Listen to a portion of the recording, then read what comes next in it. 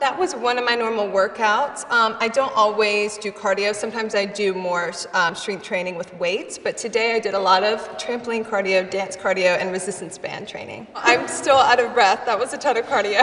It's not my favorite, but once in a while it's good to do for your heart.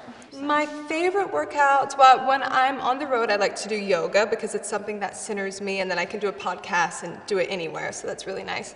And also, this year I've been adding a lot of weights into my training, which I really enjoy because it makes me feel really strong. And I enjoy that I feel now stronger than I've ever felt, which is a great feeling. Even though it's the hardest, my favorite body part to work would be the booty.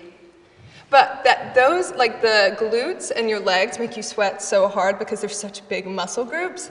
But you feel amazing, and once you see your butt change in a thong, you're definitely motivated to keep coming back and work on your booty.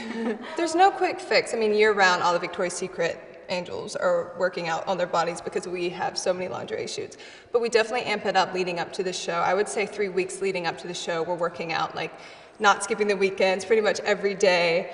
But also you don't want to overdo it. I would say we just focus on getting stronger, really. I mean, we have to carry really heavy wings down the runway, so we don't want anything to go wrong. I have a couple of really amazing looks. One of them has a really beautiful hand-embroidered, hand-painted cape that was flown in from India. It's a very special one-of-a-kind piece.